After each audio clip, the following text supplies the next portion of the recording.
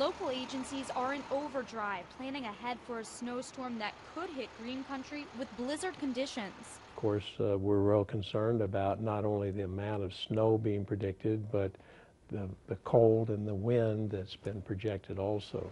As an emergency plan develops between local agencies and first responders, Tulsa County street crews are on standby.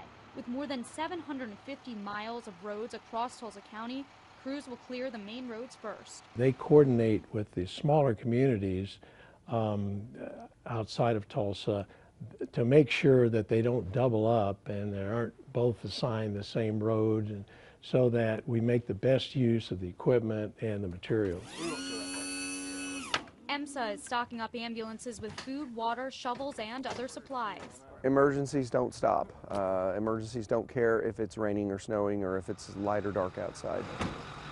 They have extra staff on duty and tows ready for ambulances in case they get stuck. So they are big, they are, well equipped to drive on roads that are even snowpacked they can get around. But as far as when there's a lot of snow or ice accumulations, they'll slide like any other vehicle. With possible snow drifts forecasted, EMSA crews have blue tape ready to mark abandoned cars.